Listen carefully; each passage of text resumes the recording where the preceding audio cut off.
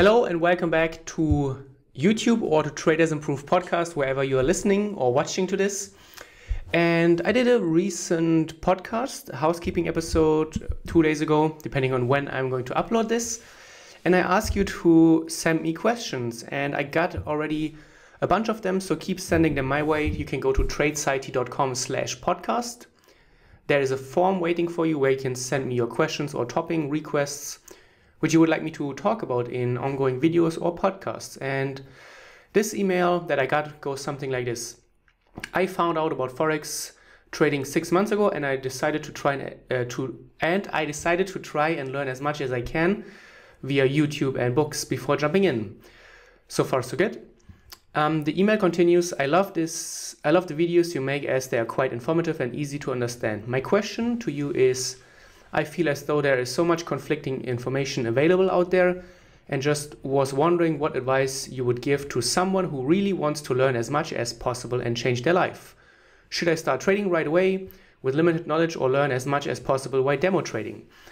So this is a very, very important question that at one point or another people will come to realize.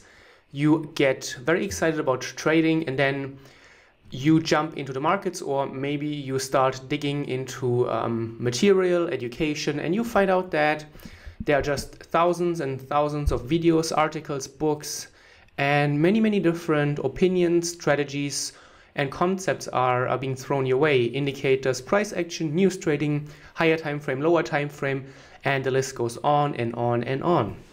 So here are my 5 tips that will help you improve your learning curve, have much more fun doing it, and also have very targeted progress, hopefully.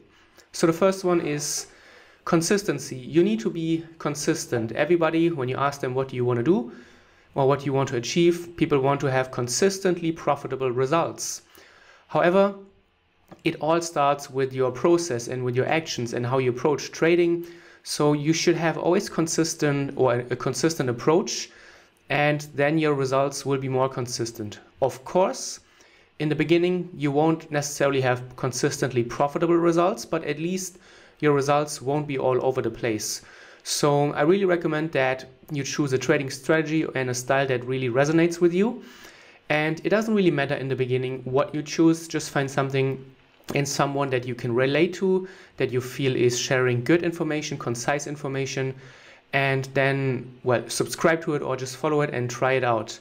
Stick to an approach for months and take at least 200 or 300 trades following one strategy and one approach.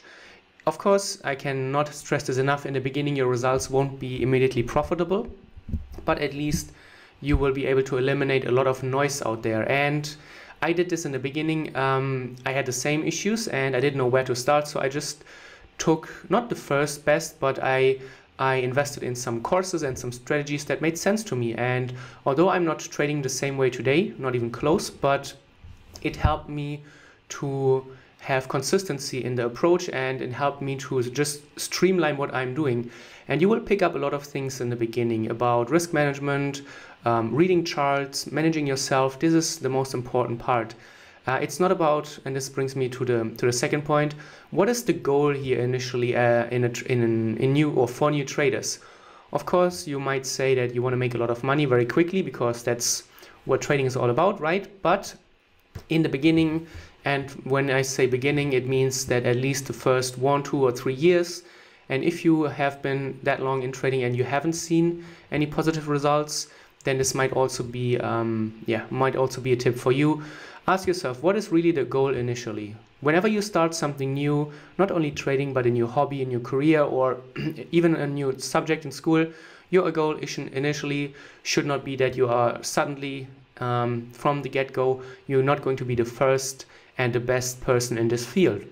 What you want to do is that, that you want to lay a very solid foundation. You want to learn as much as you can without being all over the place. So really understand that you need to detach yourself from performance goals. Don't look at your balance in your account, and especially in the first few months, don't judge yourself based on results, because the results won't be great. I can promise you that. No matter how great your teacher will be and how how easy and how effective things may seem, you need to really detach yourself from performance goals and don't focus on making money right from the get-go. Focus on really on the process and on the execution, which means that we, or you, me, we are always the weakest link in our trading process, in our trading business, so to speak, which means that you might have the best strategy, you might have a great strategy, but if you cannot follow the rules and if you don't know how to manage yourself,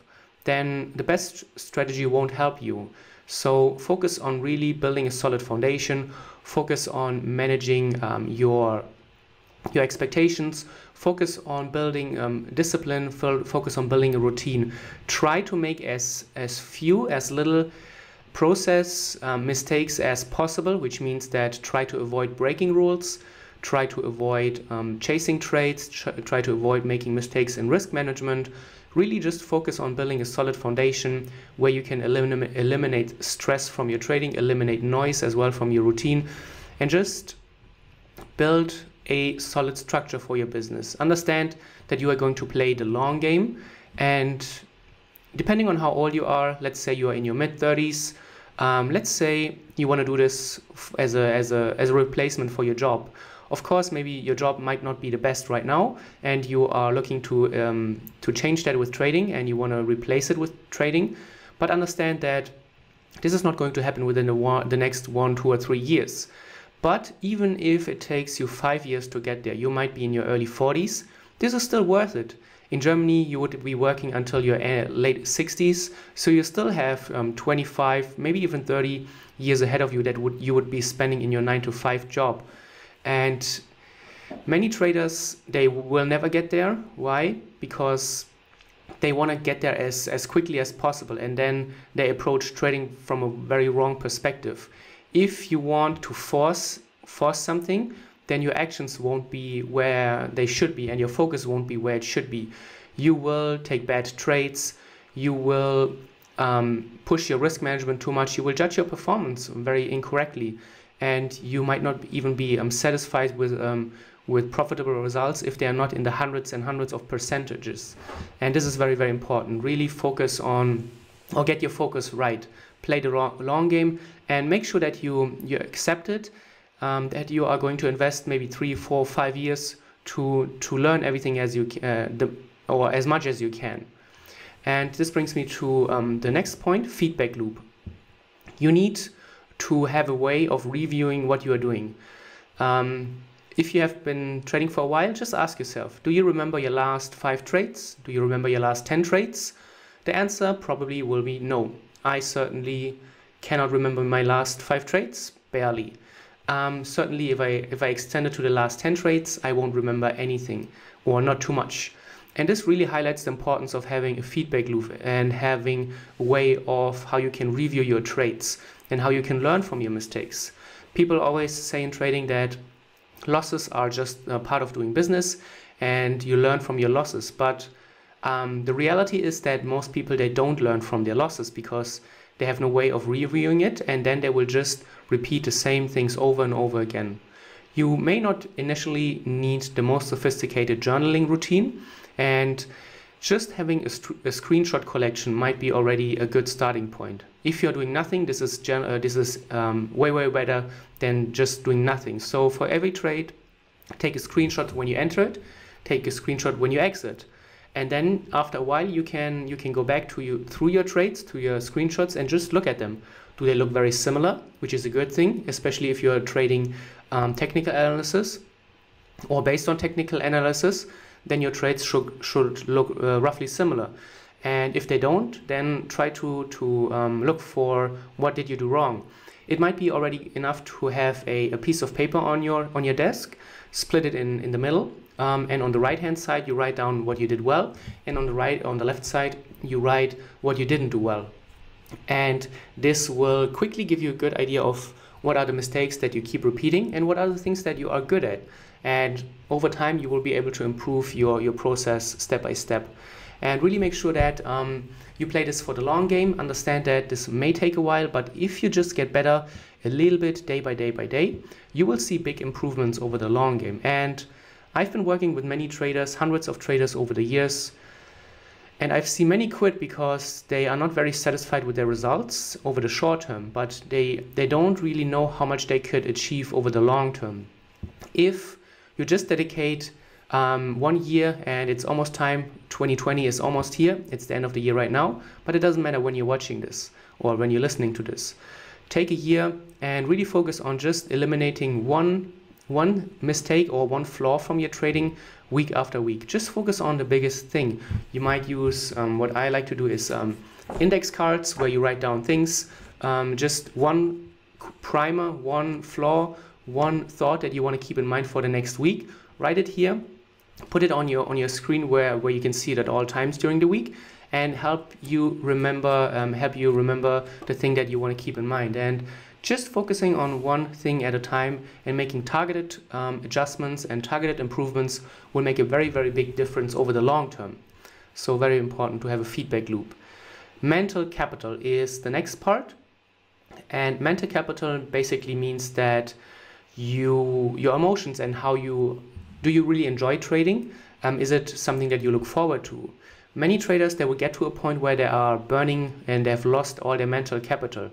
And whereas you can always get new money for your trading account, no matter how much you lose, you will always be able to get new money somehow eventually. You won't be able to renew your mental capital, or it will be very, very difficult.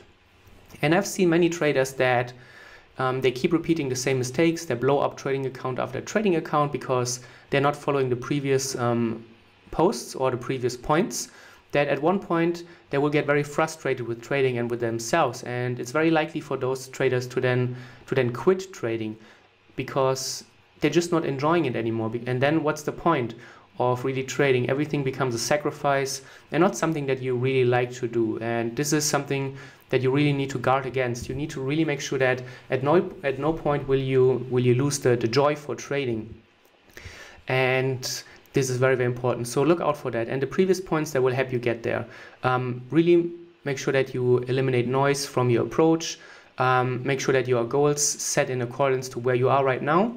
And also play the long game. Protect your mental capital at all costs. And having a support group is also something that I would really, really encourage you to have. Trading is a very lonely profession. It can feel very isolated at times. And we are always alone with our thoughts as traders. We are very hard, and we can be very hard on ourselves because, well, the results initially, they won't be great. And as traders, we have to deal with losing trades quite a lot. And just having a support group where you can reach out to people can make a very, very big difference. Also in this context, having an accountability partner can make a very big difference, where you just have a person that you can talk to about what is going on. The person hopefully won't judge you. Make sure to communicate with a person to just provide constructive feedback. Stay away from most of those public forums, because those are very toxic places. Twitter can be such a toxic place as well. And also make sure that you surround yourself with people that are like-minded, that maybe hopefully have a similar strategy, so that you can exchange your thoughts and your feelings as well around those ideas. And those are the things that you really should focus on in the beginning. And when I say beginning, I mean probably the first 1 to 3 years. This is really, those are your beginner phases as a trader. And when it comes to trading, demo trading is the function and the benefits of demo trading. They are very, very limited. Demo trading can be good to just get to know your platform. Demo trading can be good to learn about execution. How do you place a trade? How do you size a position? And all of that things. But in the end, as Moritz said during our last webinar, he has never seen a profitable demo trader he has never seen a losing demo trader. That's the way. Demo traders are always profitable at one point, but obviously this will never relate to live trading, because live trading and demo trading they have nothing to do with each other. There's nothing similar between demo and live trading. Everything that is hard in trading is excluded in demo trading. Emotions related to money, to holding on to winning trades, to cutting losing trades, to growing an account very, very slowly. Those are the things that you're not dealing with in demo trading. And those are the only things that make trading hard in the live environment. So limit demo as much as you can. Get a live account, even if it's a small live account. But small doesn't mean like $50 or $100. It means at least having a few $100 where losing it already does hurt, and you are more inclined and you're more likely to learn from your losses if it hurts a little bit. Obviously, your trading account should not be so big that if you lose it, then you won't be able to put food on your table, but it should have a good amount so that losing hurts a little bit and it stings, and you see the value of then improving step by step, and you're not going to take completely random and dumb trades. And this is it. This is, I think, a very good starting point for most of the beginning traders. And if you can follow that, you will have more fun in trading, your progress will be much quicker, and more importantly, you will have progress. I see many traders after years of trading, they have nothing to show for. They are still acting like amateurs. And this is very sad to see, because it doesn't have to be that way. So really focus on those steps, and yeah, let me know in the comments below if you like those videos, and really make sure to go to Tradeciety.com/podcast. Fill out the form. You don't have to send in your name or your email. Do it anonymously if you feel that you feel embarrassed to ask, or you just want to ask something that you think might be too amateurish, whatever it might be. I'm really happy to do all types of podcasts, whatever it is that is concerning you. You can always be sure that there are a few other people out there who have the same struggles and who would love to hear about those things. So thank you for listening or watching wherever you are consuming this, and until the next time.